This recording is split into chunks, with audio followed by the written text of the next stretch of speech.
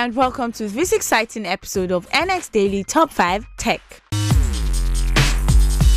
On number 5, a new update is going to make pairing Bluetooth devices much easier, starting with Google Play Services 11.7 on Android 6.0 Marshmallows and higher. Users will be able to take advantage of the new Fast Pair features. Fast Pair makes the relatively easy process of pairing Bluetooth devices even easier by scanning from nearby Bluetooth low-energy broadcasters and promoting you to pair with them. Here's how it works. Once Fast Pair is enabled, Android will scan for BLE broadcasters close to your devices and discover a Fast Pair packet. The packet is sent to Google's server to retrieve the device's product name, image, and companion app.